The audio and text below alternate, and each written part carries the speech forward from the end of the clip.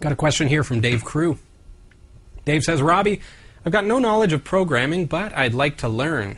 Where would you recommend I start? What language would be good as a starting language? I know so little about programming, I don't even know what I would use it for. You often talk about Bash scripts on the show. Would that be a good place to start? So Dave, your question is pretty wide open because you don't really know what you want to do with the programming. Sounds like you're just looking for a bit of an adventure in challenging yourself. So it depends, I guess, whether you want these to be applications that you run on your computer, whether you want these to be web-based applications, which are nice. I like programming for the web because then it's cross-system compatible, very, very easy.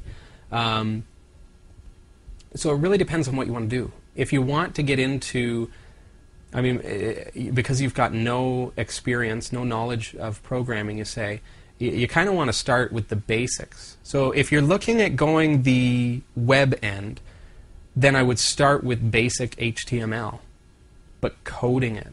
Like actually understand how to create headers, how to create, let's start with doing XML compliant carriage returns and actually formatting using CSS and things like that, and then get into tables. I think is a good starting place for HTML. And then once you're good at tables, once you understand what a TR and a TD is and how they function and how you can make advanced tables with call span and row span, once you get to that point, then start looking at divs and spans and things like that. So get HTML under your belt so that you understand the output, and then start working in a server-side language, something that's going to interpret, such as PHP, which is my preferred language for web-based. If, on the other hand, you're not looking at going the web route, and web being, you're not limited to just internet or web pages. I create a lot of applications at work for, that are run through PHP applications, but they're actually run through cron jobs. They're run through Linux scripts and things like that. They actually are applications that run on the server or on the desktop. But if you're looking to actually create GUI applications, like graphical user interface applications, like a program, then you might look at, let's say, C++ or C++, something that will allow you to create something that's cross-platform compatible, so that if you want to try compiling it for Windows, you can. If you want to try compiling it for Linux, you can, or Mac, and just kind of play around with that. But I'm not a good resource for that because, as you know, I'm not a GUI programmer. So, and then your question about Bash, that's kind of like the Linux equivalent, and forgive me for being so lay terms for those of you who are in the know, but Bash is kind of like the Linux equivalent here, Dave, to what you would say DOS is to Windows.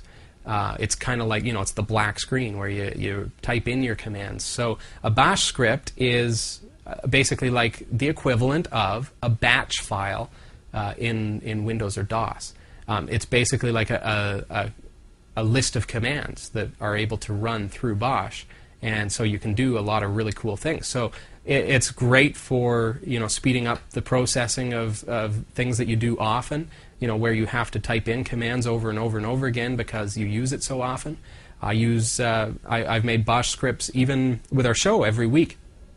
After the show is broadcast, I copy the AVI file actually, and then I run this Bash script on it that I created, and it exports from the video every 15 seconds. It saves a screenshot, so that's what you get the screenshots from the animated icon for each episode and things like that. So that's automatically created using a Bash script. So you can do so much with that, but it is strictly just a scripting language that is based on Bash commands, so things that you would type in the terminal, say, that kind of idea. But there are some advanced things that you can do with that. So it depends on where you want to go, what you want to do.